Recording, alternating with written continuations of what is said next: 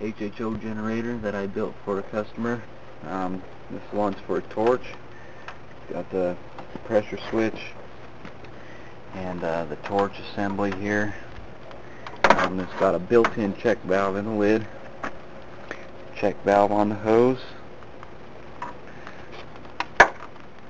flashback arrestor on the hose, torch. And basically inside here is my 6 series electrodes that I ran in a series. There are no wires, it's all threaded together with stainless steel threaded rod. And here's one that's not clear, made for his truck that he ordered too. And I also got a easy fill system here. It's a union. You just pull it off. This is where it goes into the intake. Fill it up. But if that's too tall, you can always fill it up and then turn it like that to fit in the truck or whatever you need to do. Basically,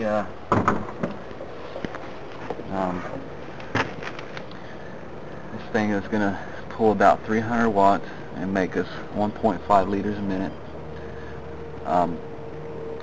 I got PWMpower.com is working on my PWM for me to gain more control over this, and hopefully to double up my efficiency would be nice. And that's PWM.com. He can hook you up with the PWM for these or for your own HHO generator. And you can get these electrodes and torches and stuff from me at h2extreme.com. And I do make custom generators like this one. Anyway, I'm going to go ahead and give you a demonstration. It's going to be a little bit different today. We're out in the sunshine. You're not going to be able to see my flame at all, but you're going to be able to see what the flame will do. So we're going to go ahead and fire this thing up. Get all that gas. Okay. Light up my torch. You can hear it.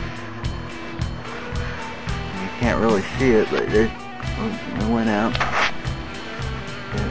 There's a flame there. See that? See these weeds? Pretty much do whatever we want with that torch. Okay. But anyway, what I wanted to show you was these are the owners of the house that I'm living in. But I'm going to go ahead and show you what this thing can do.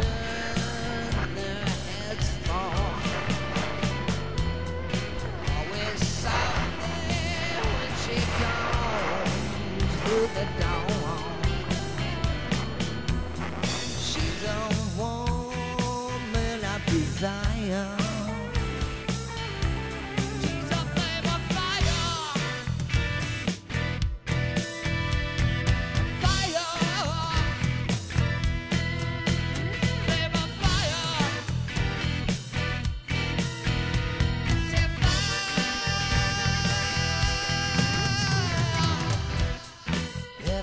Everybody's always thinking of her, wondering just what they can do.